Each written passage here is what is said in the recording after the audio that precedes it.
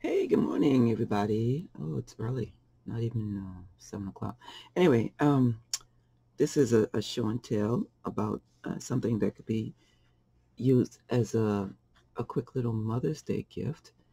This is a crocheted heart that I had bought a long time ago from a place I used to work in called the Rag Shop, and they had all these teeny tiny doilies. I mean, this is made from like thread. It's so small. Um, it measures,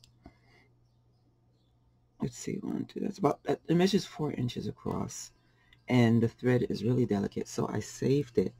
And I originally had it mounted on this cork, which is about 4.5 by 4.5. And I wanted to frame it. And the frame is a 4 by 4. And when I put it in, it was just a little too cramped. So I took it out. And so since I cut the felt, it left a nice border. So what I did instead was I put some magnetic tape on the back, and now it's a nice refrigerator magnet. And another idea that I have is to attach one of those little bird's eye screws on top, and then it could be a wall hanging. So if you have a nice piece of crochet that you want to preserve or maybe give as a gift, this might be um, a nice option. And I also added a little press-on gemstone just to add a little bling.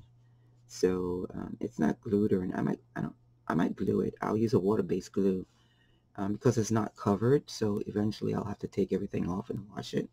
But it'll be a long time before I have to do that. But anyway, yeah. So this is just a nice idea. I think it's really pretty. That's why I saved it. I've never seen anything um, this small and this intricate in this size thread. It's got to be like maybe size 20 thread, which is almost close to the size of thread that you use for sewing.